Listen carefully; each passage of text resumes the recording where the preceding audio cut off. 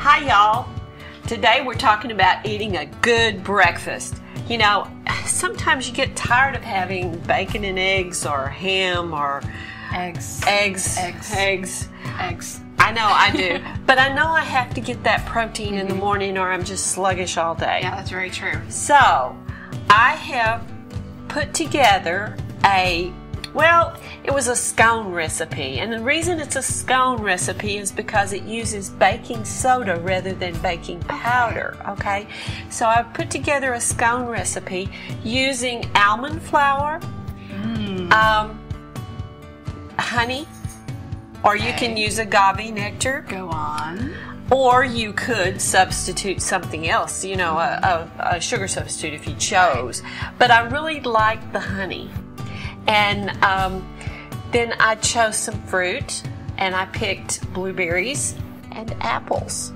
And so, yeah. And then for a little surprise, we made some with chocolate chips. That's right. So it's all the same recipe, just divided 2 or 3 different ways. It's really easy. So we're going to make that today. We're going to show you how fun it is. And the kids, her youngest son, Mr. I don't like nuts. Can't tell the difference. How many did he eat? 4. So, now if we tell him what's in it, he'll probably never eat another one. But we're not going to tell him, are we? No, we're not going to tell him. So, stick around. You know, see what we're up to. Yeah, it's going to be fun.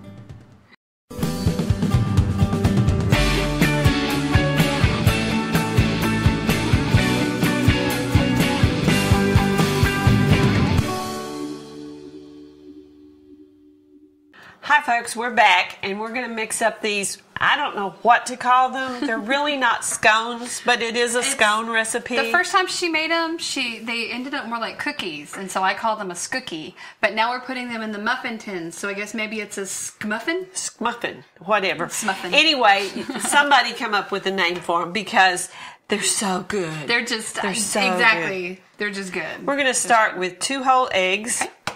And what we're going to do is mix all the liquid things together, and then we're going to work on putting the, I just went totally blank. We'll put in the dry ingredients. I don't know. What's wrong with when I made this, just to show you just how, you can go ahead and dump, and I'm okay, this is honey. Yeah, how much honey is that? I think it's about a quarter of a cup. We'll have the recipe up on the website. Yeah, we'll have exact. But when I made these in my mixer, I just made them in my standing mixer at home for the kids, and literally I didn't even do wet versus dry. I just dumped everything into the mixer and it worked beautifully. This is 1/3 of a cup of coconut oil. Coconut. So this could be paleo then. It could be. It could be. So if you're on a paleo diet, then you can absolutely. And you may want to get the whisk because of this. This is baking soda, and we want to make sure it's broke up real well. But it's it's about a 1/2 teaspoon of baking soda and a 1/2 teaspoon of sea salt. Okay. So we're just gonna whisk that together. Yeah, and then this is what I like. I love cinnamon. I do too. I put cinnamon unless I'm making it for a friend of mine that can't have it. I put cinnamon in pretty much everything. I kind of just shake until I think. We love it so much in my house, I'd probably put that entire thing in there. Well, that looks like a tablespoon. I don't think we want quite that much. Oh, but almond flour is bland, so it's not a problem. That honey and the cinnamon to get, Yes. One of these days, they're going to invent smell-o-vision. Smell-o-vision. Actually, you know what? No, they don't need to. You guys just make this at home and you can smell it for yourself. And I'm going to put, it's 2.5 cups of almond meal. Now, is this blanched almond flour or is this the one that's got the skins? This is blanched almond flour. Okay. And you can buy it that's got the skins ground up in there too for a little extra fiber if you want it. I kind of pat it in. So it's packed? Yeah. Pack it? Yeah. I'm going to stick this in the sink and I'm going to use trade off to the wooden spoon, I think. That'll work. And then, there you go. Cool. 2.5. So you just mix that in there. Just mix till it's well mixed. Well, this is another great thing. You can make these with your kids. This is also a great thing to take to a brunch. We have a lot of church functions that we require desserts and baked goods and stuff like that. And well, and people, like I've always said, if it looks good, people are going to eat it, and if it tastes good, they're going to go back. Yeah.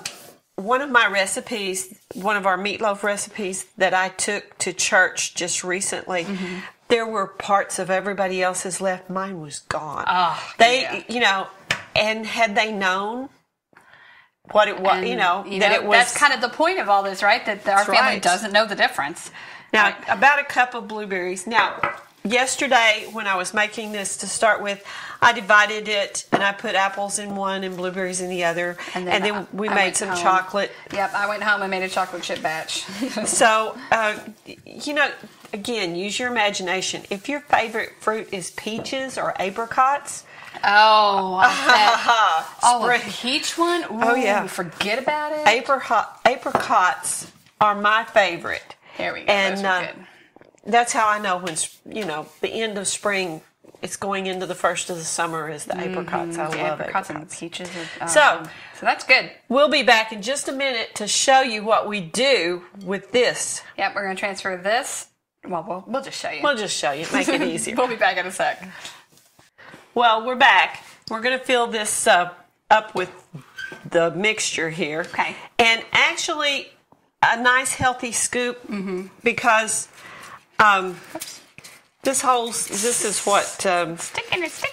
There we go. There's 24 24 here. And I just give it a little more to make them nice and healthy, Well, this recipe will make up almost 2 pans of these. Yeah. Right? So, and let me tell you, if you don't already have these things in your kitchen, a mini muffin pan and a cookie scoop are a bariatric patient's best friends in the kitchen because we do everything. We do recipes like this, and we also do things like mini meatloaves like this, and when you are serving a dessert for a bariatric patient, whether it's ice cream or gravy. Because gravy's a dessert. Gravy's a dessert in Texas, It is in my house anyway, for my kids. So if you're serving something that you want a small portion and you want it to kind of look nice, well, this is a good way to do it. They're inexpensive and... It makes a pretty presentation, too, when they're all done. And I keep knocking those Well, that's all right. You're at a weird angle, so... Yeah. But these things are just smelling them right now. I know. The smell of between the almond cinnamon and the almond, it's just beautiful. Just beautiful. And another really great thing about this recipe is it is gluten-free. Yeah, and which I like. And I'm not necessarily a gluten-free person, but every little bit that we can eliminate just makes us healthier. And it's really hard, too, to find gluten-free recipes that don't have potato starch or rice flour or things like that that really we don't need a whole lot of anyway. Well, if you're low carbing,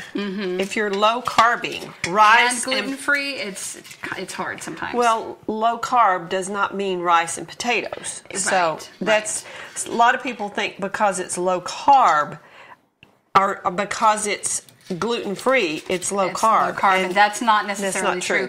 Gluten free eating is not necessarily healthy eating. You can eat gluten free and still eat as much junk food as you like because there is plenty of junk food out there between potato chips, gluten free crackers, gluten free cookies. You can find junk food that's gluten free. So I don't know why I'm having such difficulty with this. Let's turn it this way and see if that helps. Might help a little bit. But anyway, we're going to have a pan full here. She's old, forgive her. Watch it. Who was it that called me an old geezer? That would be me. Her day's coming. And paybacks are you know what. Mm-hmm. Yeah, I remember that when I'm changing your diaper, old woman.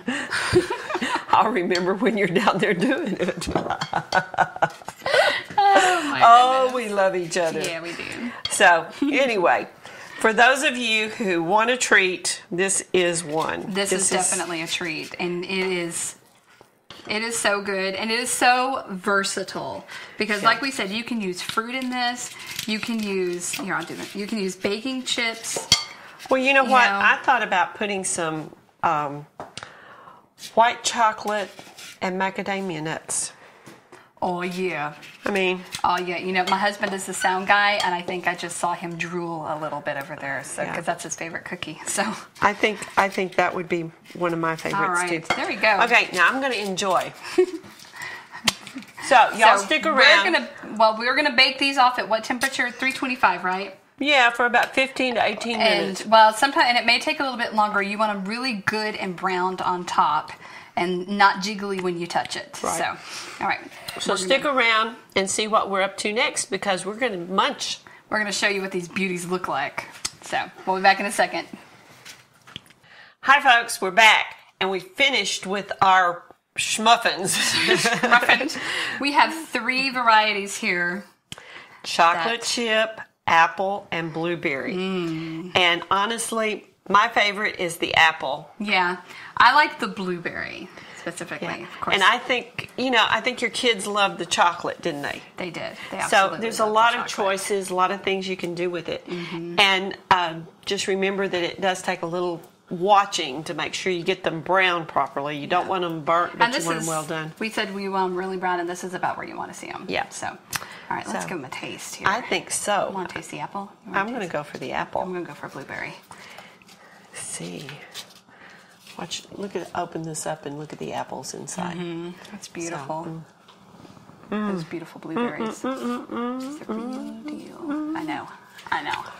That cinnamon, the honey, the almond. That is just for a breakfast meal. Okay. You couldn't resist. Obviously, someone else can't resist either. They're that good. We'll have to make a double batch. And these are also, you can freeze these. As I'll talk with my mouth full, sorry. You can freeze these, and you can pop one out, and you can either thaw it on the countertop overnight, or you can pop it into the microwave for like 30 seconds because warmed up with just a little bit of butter on top. Warm is really good. And so good. You could have this with a bowl of yogurt, some fruit. Another thing that we figured out too is you can add some coconut to this, and you can, those cookies that everybody likes to buy once a year that have the coconut and the chocolate. Add a little bit of coconut and a little chocolate chips to those. It's as good as that cookie, if not better. Yes, and they're simple. They're very easy. They're so easy to make. Yeah, really. One bowl, 5 minutes. Throw it all in, away you go. So in 30 minutes from stop to finish, you have breakfast meal. If you're a single person, you have it made for the whole week right here. Right. So, all right. So thank you guys so much for joining us. Come back soon. Don't forget to click that like button. And if you haven't already, click that little subscribe button because it really helps us out and it helps out our channel. And don't forget to tell your friends if you like what we do. Share the word, spread us around, tell everybody you know. And stick around and see what we're up to.